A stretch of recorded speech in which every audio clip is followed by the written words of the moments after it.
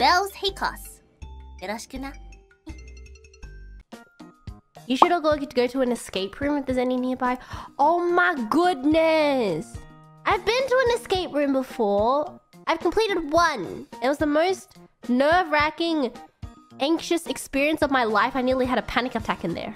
Should I recount my experience of an escape room? I remember we went to an escape room and we were all first locked up. It was with a bunch of friends. I think I was...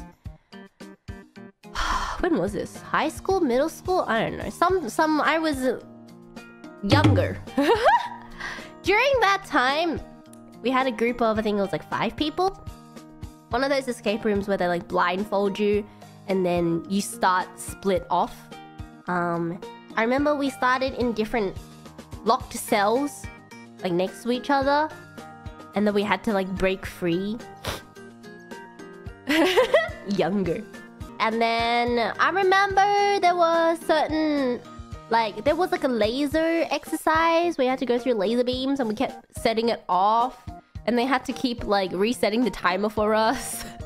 For that specific one. And then I think we got like a baby mode for that laser because we just couldn't finish it. Yeah. But it was scary! There was like the chemical part where you had to like, I don't know, do some chemistry. Mix some potions, I don't know.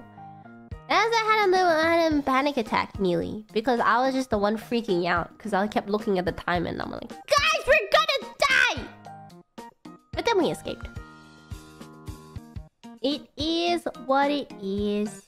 I'd be down to try an escape room. But I feel like I would die. Because it's in Japanese.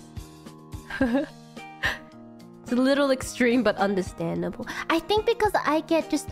so emotionally invested. Well, that's why I'm really scared of horror games. It's just because I take everything too literally and I feel I immerse myself too much to the point where it feels real. That's why it's so scary to me.